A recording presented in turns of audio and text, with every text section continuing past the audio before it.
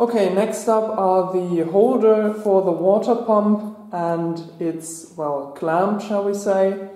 Right from the beginning on, I have to say I can't make it as specified here. This says 31 millimeters.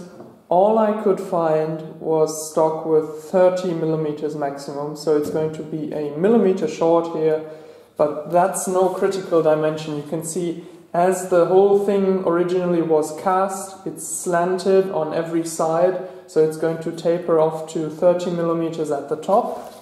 And when we take a look where this thing actually gets mounted, you can see it's way back here, and the only reason I decided for 31 millimeters is so that we have a nice line between here, there and there.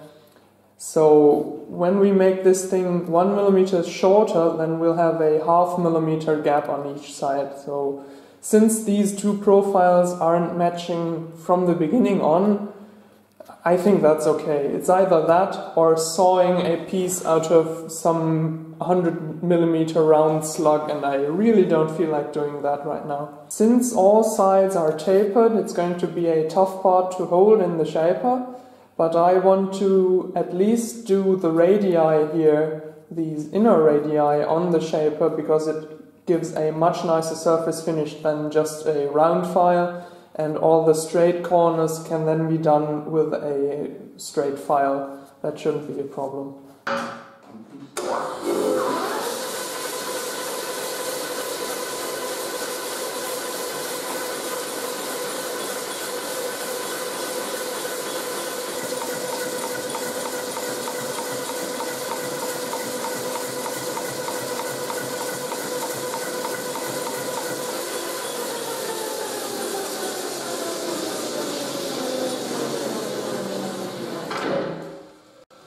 That was 190 strokes a minute.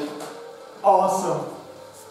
Right, so having done the math, I turned the vise over by 1 degree, and for the upwards part here of the compound angle, I'm going to use ½ millimeter shim stock under each side, just under the tip, so that hopefully the part will be ½ millimeter taller on this side than on the other end.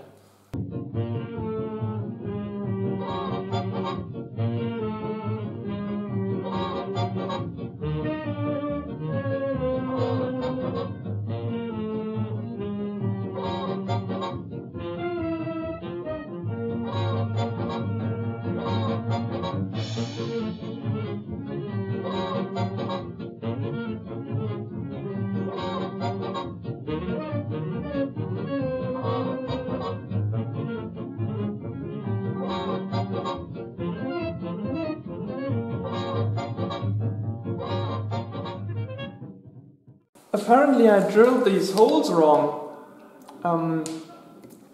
They line up alright with the holes I drilled into this thing here, but when I bolt this down, you can see this contour isn't lining up because the whole block is shifted too far to the left.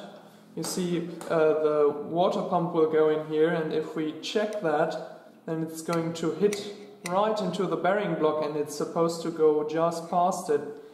So these 3 millimeters here or what, I seem to have gotten the measurement wrong. I'm of course not going to make an entire new main plate, that would be suicide. Instead I'm going to plug the threaded holes in here and drill new ones right next to them.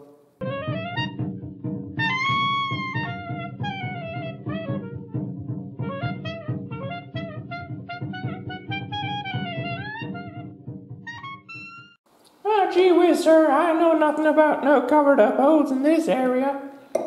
And they sure didn't threaten to take my wife and children for it.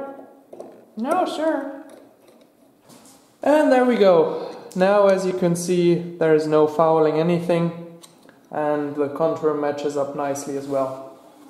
This half of a hole here would of course be a brilliant job for a 10mm milling cutter, but I just checked, I still don't own a milling machine, so what I'm going to do is, you can see I knocked out a small piece of metal here, and we're just going to drill a hole right through the parting line between the two. And should I not be able to bend this thing here, then the other half hole and this chunk of steel would of course be a valuable candidate to make this thing out of.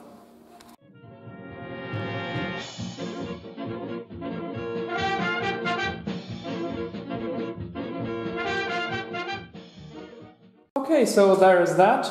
Now the hole is drilled. It didn't turn out quite as nice as I hoped. It's a little off the vertical axis, unfortunately. But I'm keeping calm about that one at the moment, because number one, we can always slightly twist this block if necessary. It's just not going to line up with this rear part here then.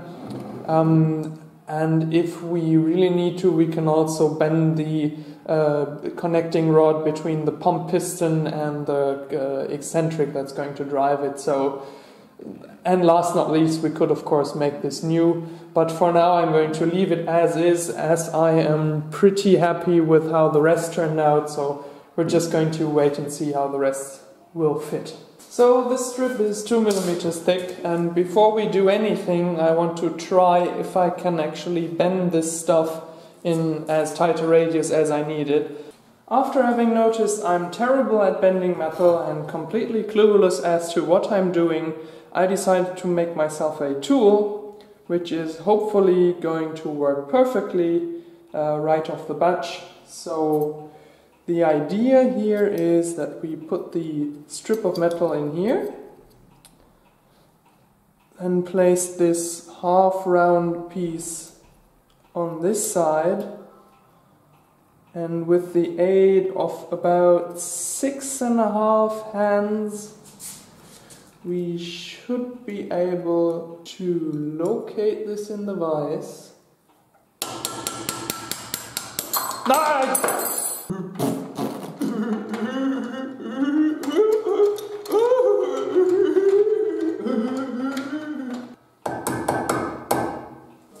Alright, and if we now give this a twist here.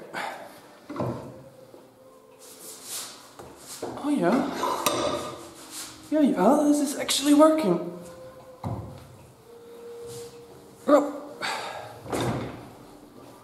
Wow! Look at that! I did not expect that to go so well. Oh my god! It's incredible. Forgive my excitement here, but this even clamps on a 10mm piece of shafting. This is, you know, all these moments where you look at a video and try it at home and it is nothing like it. It's 10 times more difficult than it looks like.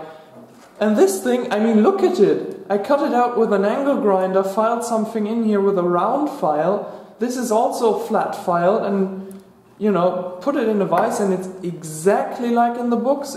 I'm completely flattered and stoked and speechless. Well, I'm not speechless, I'm talking way too much here. Okay, here it is. You can see I tried to fill the radii in with some silver solder, which worked so-so. You will also notice it's not quite symmetrical left to right. That's because the stock I used is actually too thin. It's 14mm and we would need 16. At the moment it's the only stuff I have which is 2mm thick. So we'll either leave it if it looks okay with the water pump in place, and if not we'll just make a new one. It's not that big a deal, and you know, for now it'll do. I decided the last part we'll make in this video is going to be the base column for the governor, because it's the last large part that's going to get mounted onto the base plate right here. The next video will then deal with all the smaller screw-on parts, for example the oilers here for the bearings, or the crosshead guides here.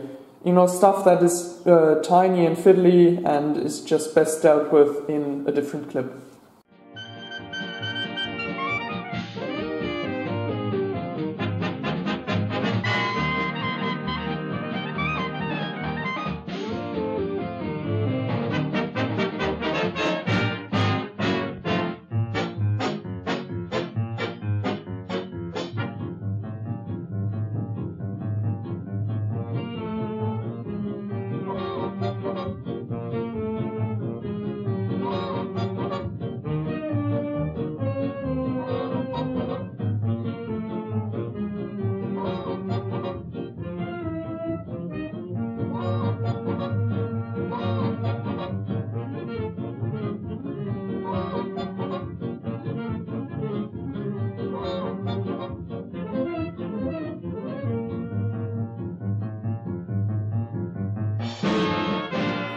with the memory card nearly full, here is the final column already mounted on the base.